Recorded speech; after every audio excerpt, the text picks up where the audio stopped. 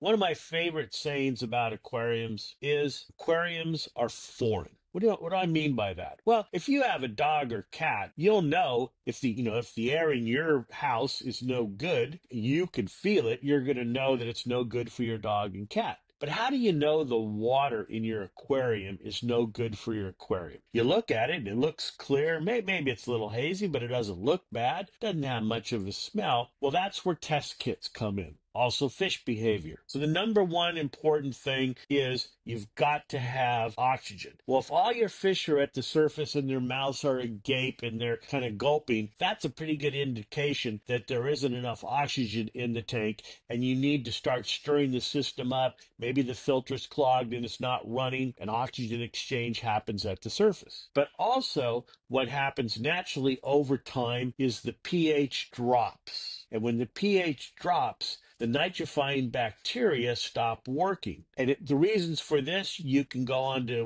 my YouTube channel. I've got details on that. But basically, the nitrification process produces an acid, which consumes alkalinity, which drops the pH. Once the pH is low, ammonia is in the wrong form for the nitrifying bacteria. So what do? You change a little water, the pH shoots up, and now your fish are stressed. Why? Because you didn't change enough water. When the pH went up, all that ammonia became toxic. So you need to do big water changes. How do you do all this? What do? Test kits. Have a pH test kit and a nitrite test kit. Well, what about ammonia? You want to get ahead of the problem. Nitrite will always appear before ammonia becomes a big issue in an established tank.